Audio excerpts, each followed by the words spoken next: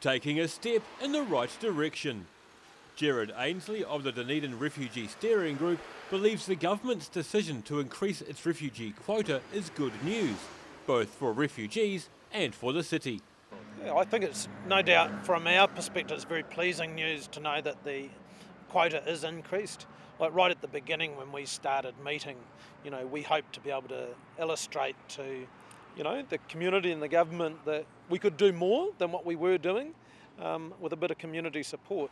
Ainsley says group members are currently busy getting everything ready for the next contingent of refugees arriving this Friday. That everything's in place, that it's all working well, that they are able to integrate well. So we meet with the Red Cross and we meet with some of the government agencies involved with the resettlement, just looking to make sure now what's Dunedin's role in this and how can we as a city do it as well as we can.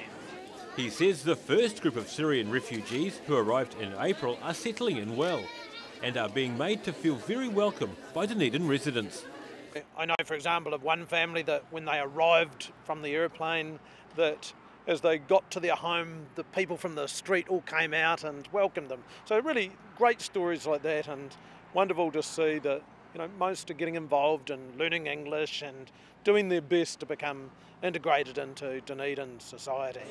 Ainsley believes the steering group is more than prepared to welcome more refugees as the need arises.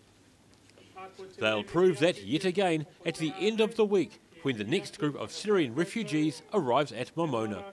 Daryl Baser, 39 Dunedin News.